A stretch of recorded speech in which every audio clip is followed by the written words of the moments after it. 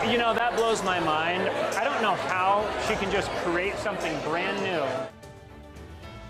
A local chef creating recipes online for a few years, and tonight she has unveiled something all new.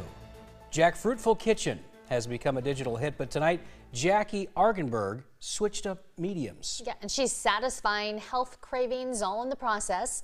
Our Andy Fales was there for the celebration.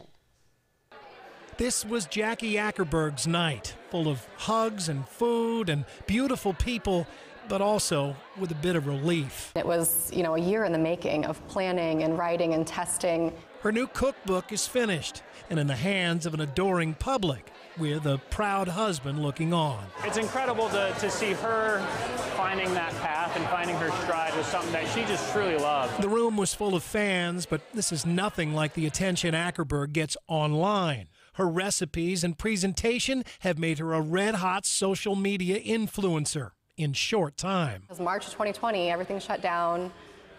Didn't have a book I was reading, wasn't really into TV, so I'm like, I'm gonna focus 100% on my Instagram. And I went from like 1,000 followers to 10,000 followers in a couple months.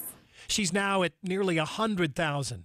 She's got a creative flair, but also an ironic hook. She's a vegan chef from Red Mead, Iowa, taking down one misperception at a time. I think people think vegans are judgmental. I'm not thinking less of you. Just because I am choosing a plant-based lifestyle, you can eat and do whatever you want.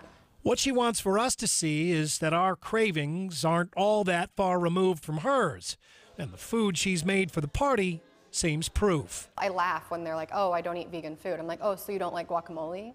You don't like pasta? Her recipes, full of spices and whole foods, have been so popular on digital, Analog wanted a piece.